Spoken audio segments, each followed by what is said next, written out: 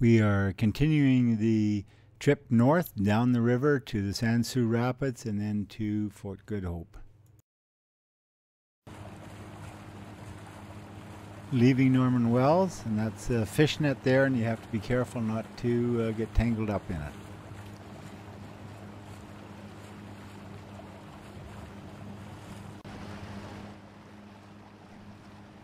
These islands were built to get at the oil, which is actually under the river. They were built in the 60s, and I highly doubt they would allow that now.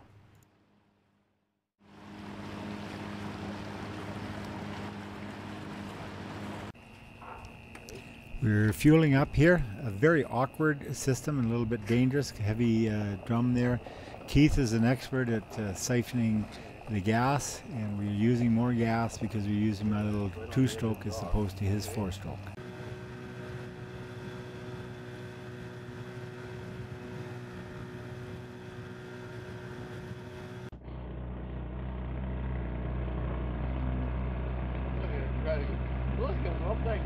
Yeah. Trying. I think he's made it.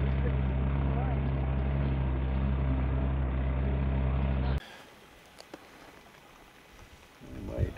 Oh. Sliding. Oh, he's scrambling. Look at him. I don't believe this. I don't believe this. He's going to do it. How old do you think it is? Oh, maybe a yearling. This is amazing given how steep it was.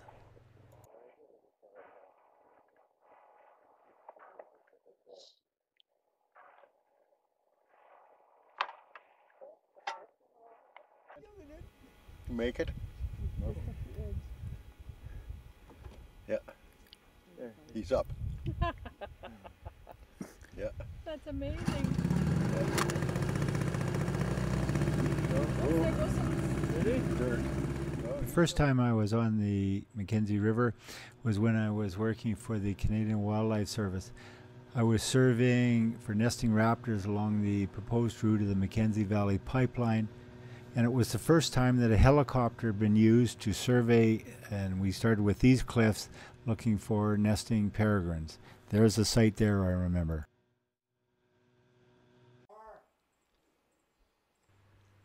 Beautiful site here. Keith said he stops by. We checked the guest book. He had in fact been here 5 years before. We signed it again, had a nice cup of tea, and went on our way.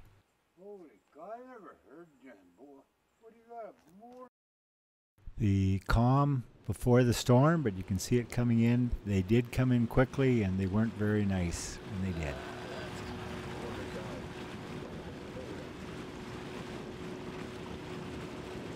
You can see the water has changed here. Betty's getting dressed up, and I'm teasing her a bit.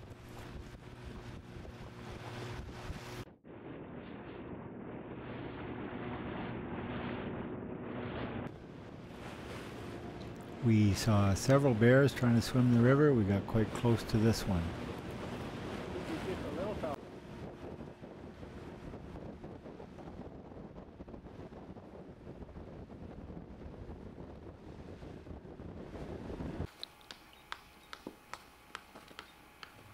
This is a typical camp on a sandbar to avoid the bugs.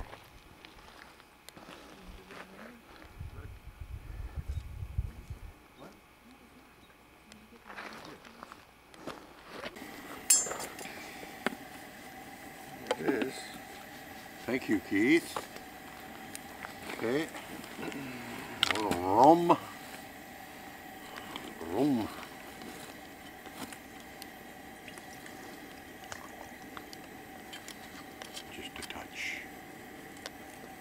Just a touch of rum.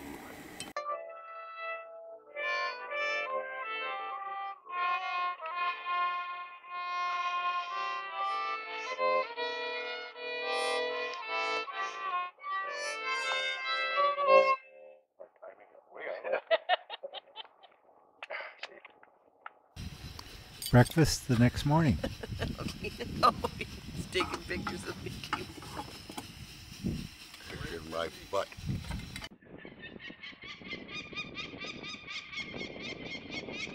Yeah, you're good. No, it's perfect. No, it's not. This is the first real climb that we had, and I want to know if my rope goes to the bottom, so that's what we were talking about there, and so far it only goes to the ledge, so I'm not sure if I can make it to the bottom or not.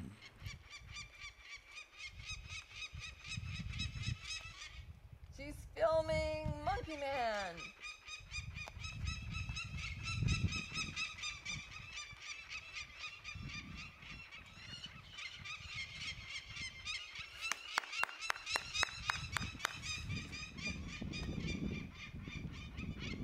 This is quite a nice site.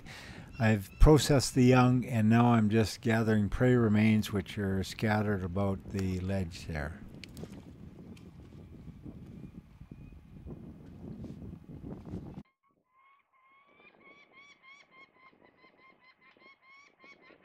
I don't see the end of his rope, do you? It's coiled there. You can see where the end of my rope is there. I just kicked it, and now I get to see whether it'll make it to the bottom or not, which is important.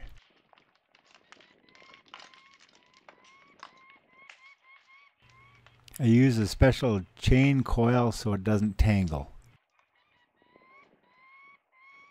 Careful, careful.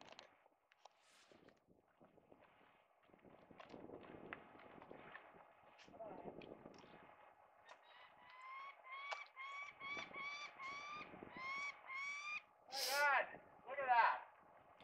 Yeah, come on, come here. Keith climbing down over the driftwood.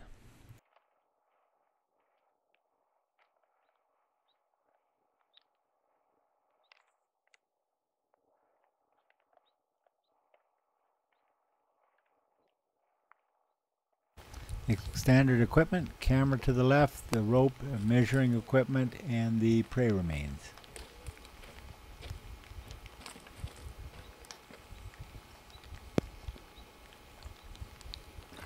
Load up and go, I guess, eh? While I was banding, this is what Wayne did, and God love him for it. Far down. Oh, there's blue Wait sky. for rapids tonight. Okay. You want to go through the rapids tonight? This was the next site. It was clearly occupied as the birds were defending, but the weather was not great and it was late in the day and there's no way to get up over top to get to it, so we just marked it as occupied and kept right on going.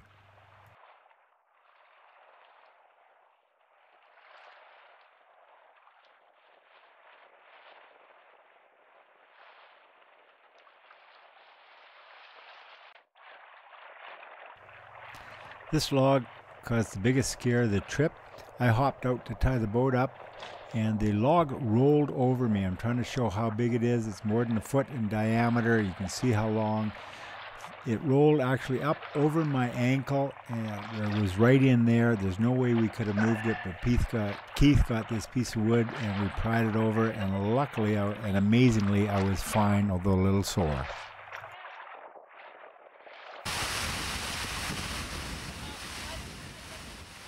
Nature's tap, so we were getting fresh water. You wouldn't do this down south.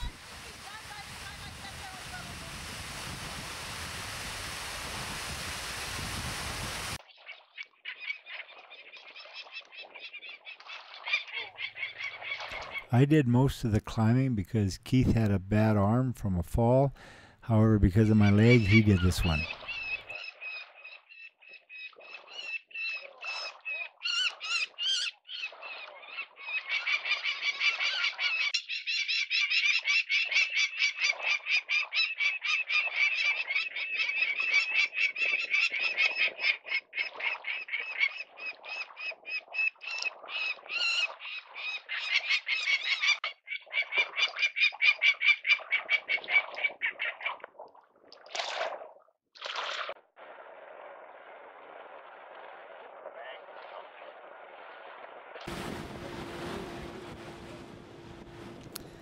The actual rapids at Sans Sault, they're not too bad. This area has actually been cleared of rocks and things by the Coast Guard, so it's more navigable.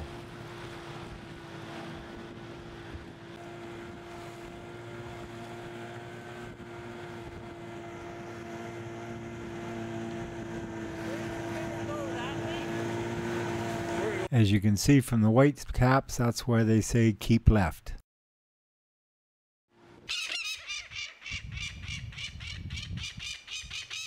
There were 3 sites at the Sans Sault Rapids. This one was on the west bank and the other 2 were on the east bank.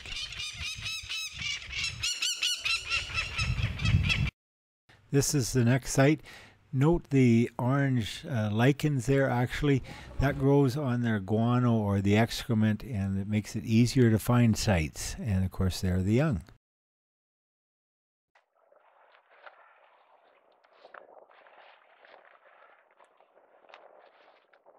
As you can see here, this isn't as bad as it looks. There's a ledge here that you can actually walk along, which is what I did.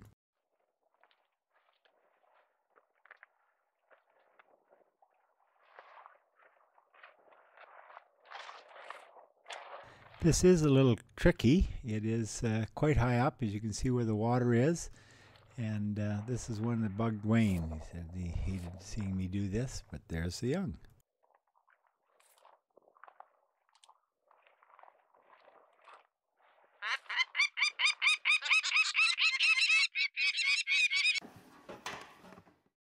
When we were at Keith's, we put a cover on the front and we kept all the things that we wanted to keep dry, sleeping bags, things like that in there.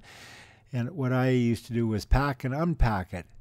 Betty, who is a sculptor, said that I would be a good sculptor because I was very good spatially and the way I could pack things very efficiently. However, she does beautiful work and there's no way I could compete with her. Great.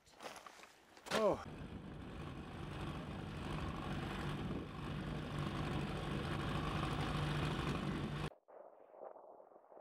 This is the 3rd site. Note the yellow feathers there. They're from yellow-shafted flickers. Keith said when he first started surveying the river that the sites would be just covered with them.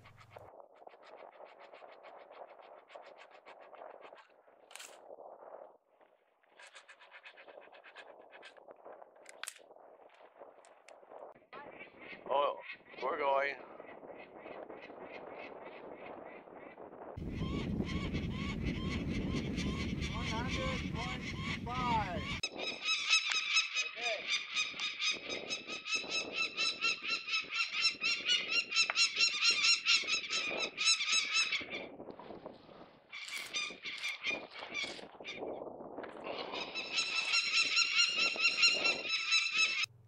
We stayed an extra day so that Keith could take some pictures of that last site. So I went up checking some cliffs that were back from the river a bit. There's the view of the river.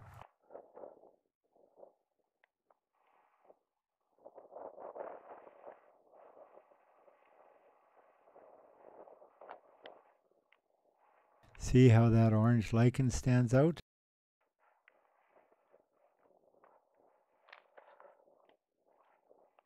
This is an eagle nest.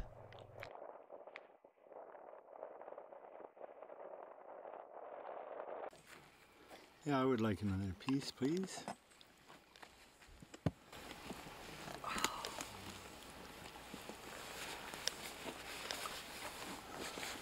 Well, has the plan been made? Nope.